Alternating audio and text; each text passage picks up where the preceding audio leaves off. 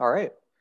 Hello, everyone. I'm Jordan Worley. I started the Rust Computer Vision organization on GitHub and the Discord server.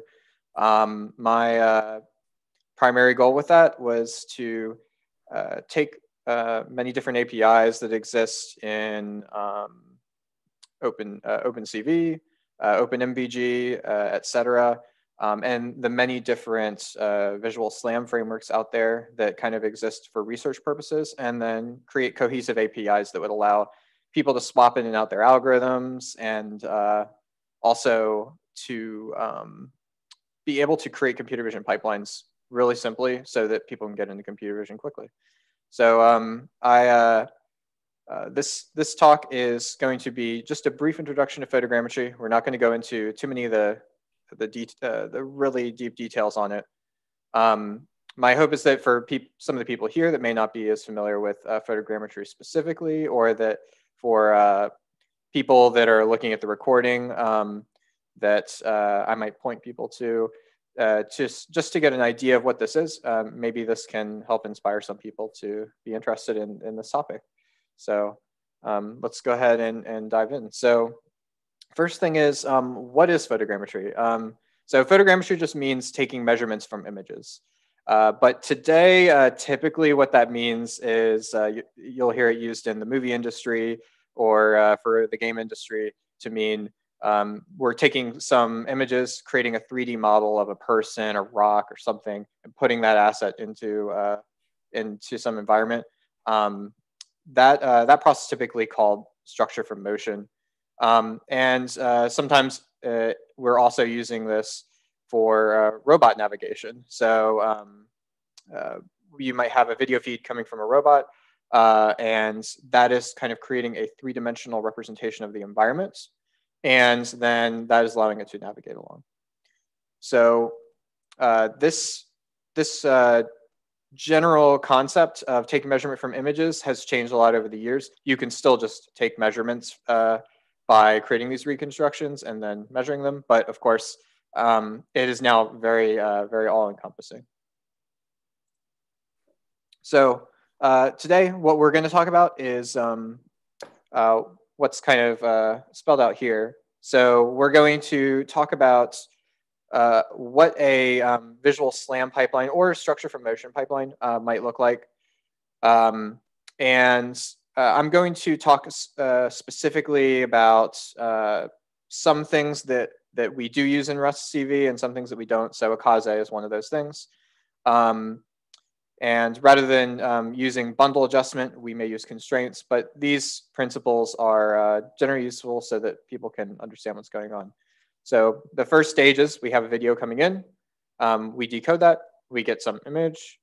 The image needs to have certain descriptors of visual data in it extracted so that the computer can understand those features and then look for those features in multiple images for matching.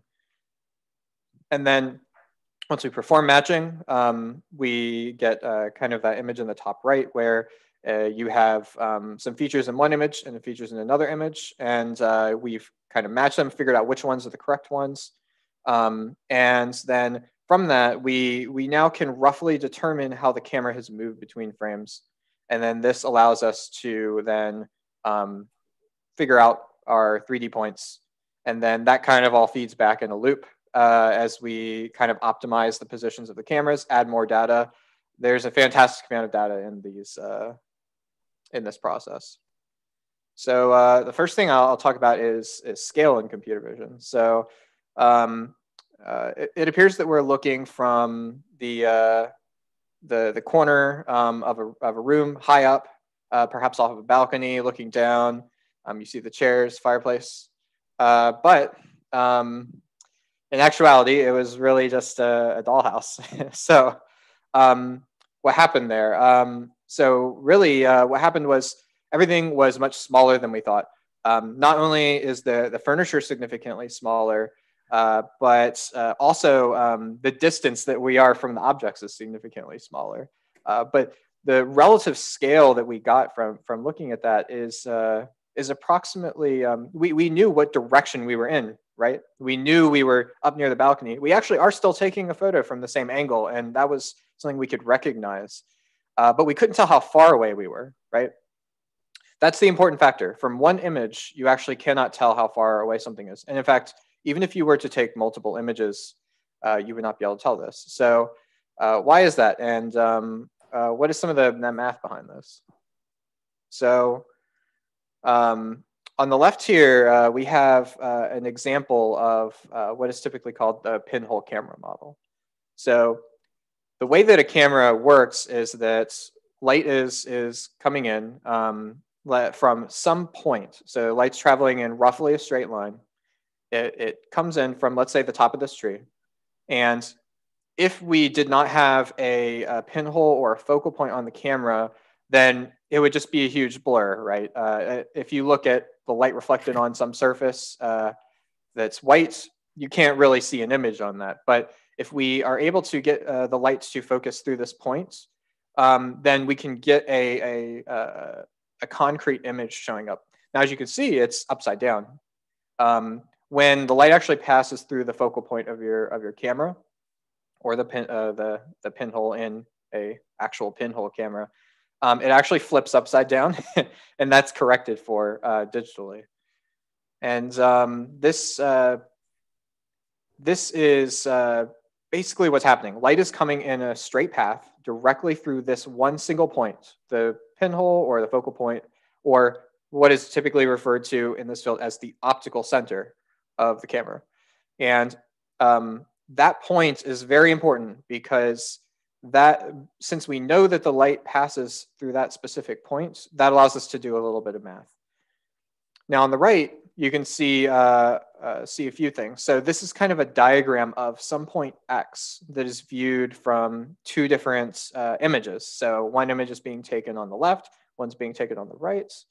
And if we were to observe point X, then from the perspective of the left view, we actually do not know specifically whether or not the point X is at X1, X2, X3, or X. We actually just know that what direction it came from, which is really important. And now if we look at the right view, by having that right view, if we know where it's located, if we can observe that point, now, assuming there's no error, right, we could know exactly where that point is located, because we have two intersecting rays that basically overlap and then tell us in space where that point is. This general concept is typically referred to as epipolar geometry.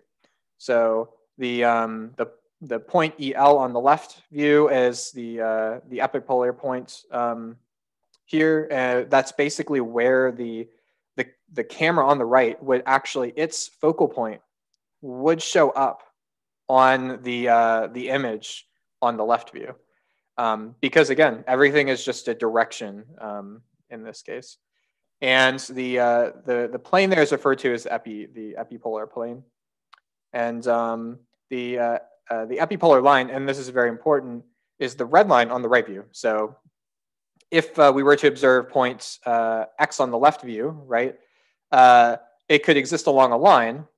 And now if you project that line onto the right view, that red line shows all of the possible positions on the right view where we could observe that point just based on the information we got from the left view. But since we also know where it is in the right view, that's how we're able to constrain where on that line that point is located. So that's kind of how we're figuring out where these points exist in the triangulation process. Now, there's also some other weird things that we have to deal with as well. So for instance, sometimes points can exist at infinity. And in this case, we can't necessarily find exactly where those rays overlap. So in our pipelines, we actually handle this using homogeneous coordinates, which is very convenient for doing transformations on cameras and things of that nature. But it allows us to represent points which exist very far away In that case, the only information that we really preserve is the direction that that feature came in. So in the case of, like, let's say the stars, those are so far away that there's no way, no matter how much we move our camera along the Earth, we will never observe a parallax effect. We'll never see that star on the horizon move because it's so incredibly far away. So the only information we really get from this process is what direction is it in. This can still be useful in various fields. It's not as useful for tracking the position of the camera, but it could be helpful for tracking the rotation of the camera, because you would know, regardless of where you move around, you would expect this feature to exist in the same direction. So that's something that can be used. Now I'm going to talk about the actual process of how we get these features out of the images. And this is a very interesting one. So I'm going to talk about Akaze, but on the left here is an example of generally what is done to extract these features from these images at different scales. So on the left is what's referred to as an image pyramid. You take an image, so level 0 here in this case is the original image. And by blurring and subsampling this image repeatedly, we kind of get a view of the image at different scales. We're looking at it from as if we were, if you will, further away, but there's more detail when you're closer up than further away. Now in Akaze, what it's doing is similar, but slightly different. So rather than blurring the whole image, it actually blurs the image selectively. So this process basically generates a map of the scale space. So looking at, okay, are there very fine details in certain parts of the images?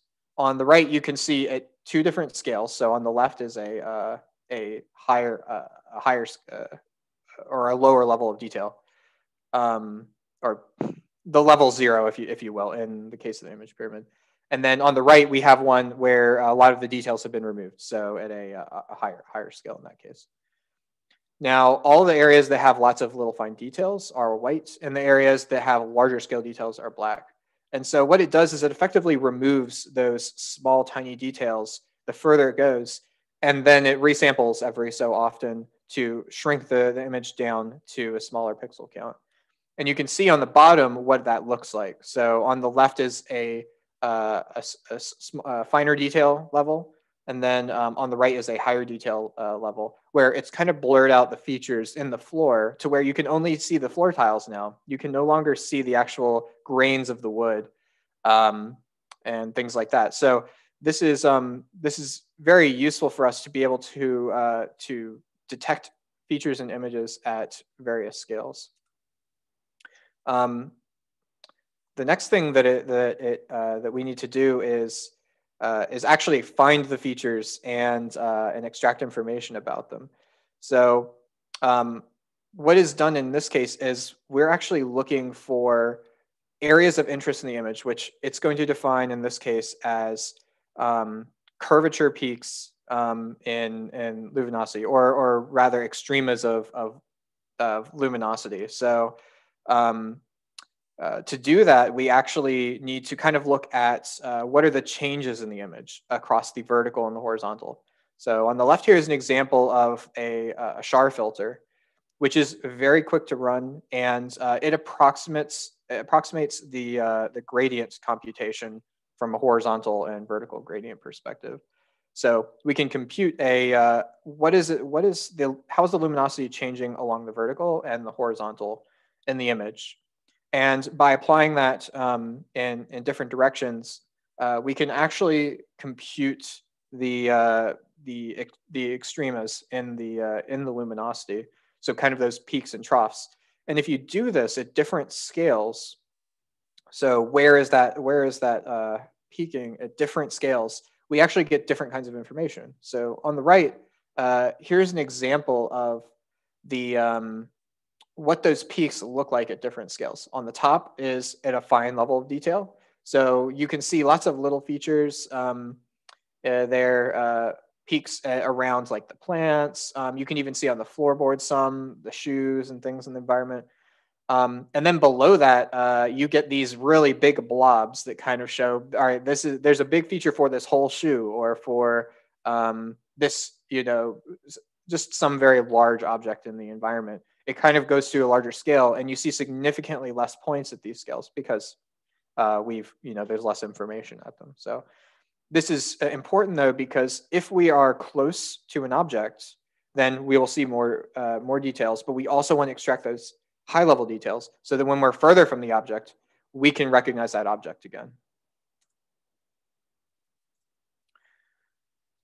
And so what we end up with is, on the right, these key points detected. This is kind of a visualization of the key points and their size roughly. So this will show you what scale have we detected these key points at. And as you can see, it's found, for instance, on the curtains, it finds lots of really tiny features. And on the shoes, the objects on the table, those are much larger features. And so this is the kind of information we want to extract. And now the last stage is how do we actually get the description of that feature out that the algorithm will use to tell two different features apart.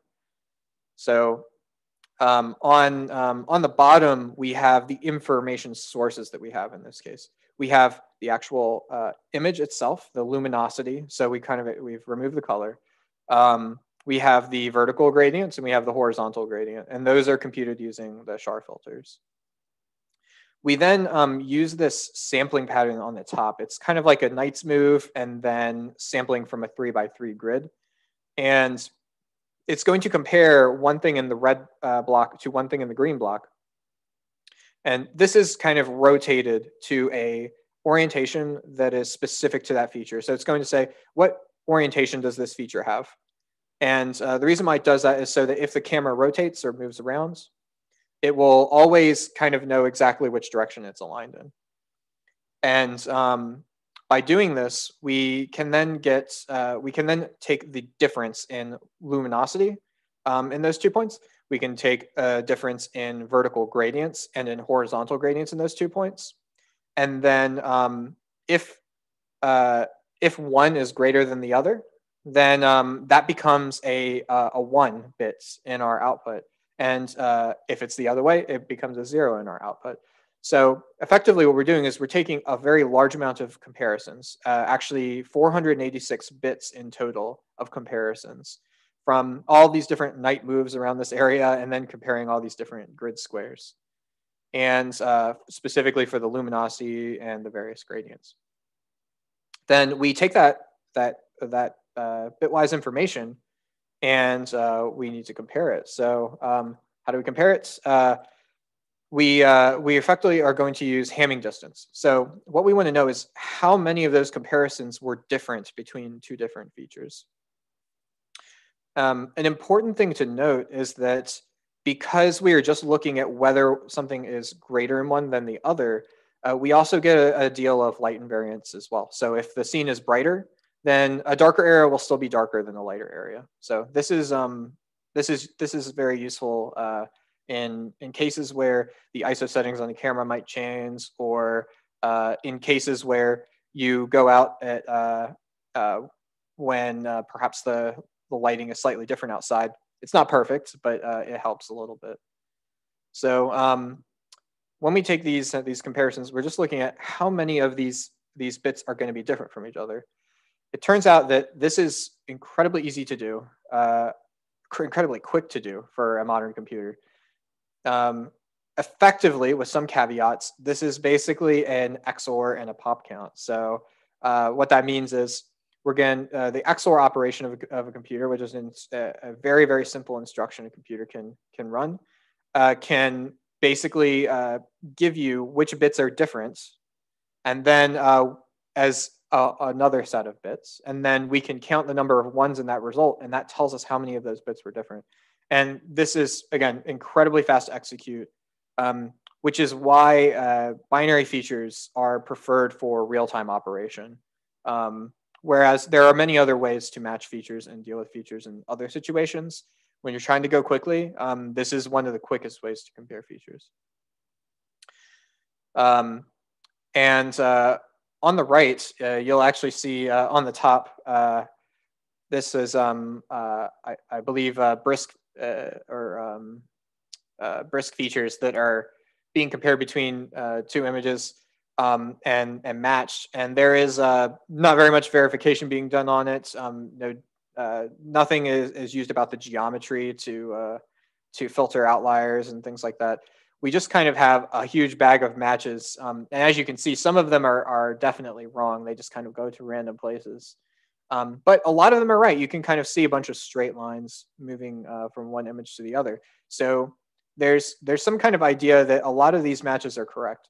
And on the bottom, we have an example where a cause is used, which starts out with less outliers to begin with. But then we also apply what's called geometric filtering to it. So we take into account where could the features be based on those epipolar lines we saw before. They can only lie in a certain area. So where does this actually work geometrically? Is it even possible for this feature to match? And by applying that filtering, we can get rid. Excuse me. We can get rid of almost all of the outliers. There'll be a few though for sure, depending on your settings, of course. So the way that we actually perform that filtering is using a sample consensus process. So the most common one is called ransack. There's many others, and there are alternatives to this. But what we're trying to do is find a hypothesis that best fits our data points. Sometimes referred to as a model as well of the data. So in this case, our model is how are those two cameras, or where is this camera located in respect to a whole bunch of pre-existing 3D points. And in the case of line fitting, the way this works is you have 2 points. You can compute a line, so effectively a y-intercept and a slope, or there's different ways to represent a line, but you find some line, and you define some threshold for what is an outlier and what is an inlier. And on the bottom left, you can see that there is a line generated there from those 2 points that has a bunch of yellow points, which are considered inliers, and a bunch of blue points that are considered outliers. Now that is clearly wrong, but as you continuously run this process, you'll take those points and you'll generate models from them. Eventually, you'll generate a model from a point, let's say 2 points that are strongly on the line, and that will fit the points very well. So a lot of points will be considered inliers, and only the 2 points that are kind of outside of that general line will be considered outliers in that case. And on the right there with the blue line and the red line is effectively what you get. So there's lots of different things which do not fall on the line, and those are all considered outliers. It's not perfect. Some things will lie on the line and they will be outliers. That does occasionally happen. But as you get more information from more cameras and you observe a feature from multiple images, you can be more sure about how correct that point is. But this is kind of how we initially take those matches and filter them out. So this gets us a good set of quality data, assuming that a good deal of our input data is correct. If the data is not, it has a lot of outliers, we may not be able to find a good model to fit the data. And now the next thing that we want to do is create a 3D model. So we have some model that we're kind of assuming here we have some model that exists, right? And we're adding a new frame to that model. The main metric for how good a given match in an image is what is actually used as the distance to the line in this sample consensus process in our when we're actually performing that with cameras is what's called reprojection error. So you basically and this is not the only way to do this. You can also use sine or cosine distance, among other things. But what you can do is basically take the points, figure out where it should show up on the image, and then figure out where it's actually showing up on the camera. So where's the feature detected on the camera in the image, and where should it show up on the image? And then that's kind of that's our error right there, the distance of that point, or it can be separated into x and y separately. And so what we actually want to do is take all of these cameras and all of these reprojection errors and minimize them. So what you need to do is basically look at how could we tweak every single point, every single camera position, every single camera rotation, such that it would reduce these reprojection errors. And so this actually creates a very large Jacobian matrix that is sometimes solved as a least squares problem. And one example is using Levenberg-Marquardt. There's some other things you can do as well. And then this is this on the right is actually an example of the approximate Hessian, which is generated from multiplying the Jacobian by transpose. So that's a lot of math mumbo jumbo, but basically the gist of this is we want to move and those little cameras around and the points around in the reconstruction such that everything lines up so that the points are in the place that is predicted by the observation in the image. So you kind of like move the cameras around until they're all in the best spot they can possibly be to reduce that error. And then we triangulate those points. And on the left is an example of a 3D reconstruction produced using RustCV. What you can see is actually apartment complex building and some trees and grass just below it, and then a parking lot in front of it. And you can maybe make out a few cars. There might be some compression going through Zoom, but that's what it is. And and that's also from video I took myself as well. So basically, it's a really cool process that you can actually recreate 3D information, even though it's been collapsed down into 2D going into your camera. Really cool stuff. And there's my credits. So and my citations. All right. Does anyone? I think that's it. We can go into questions.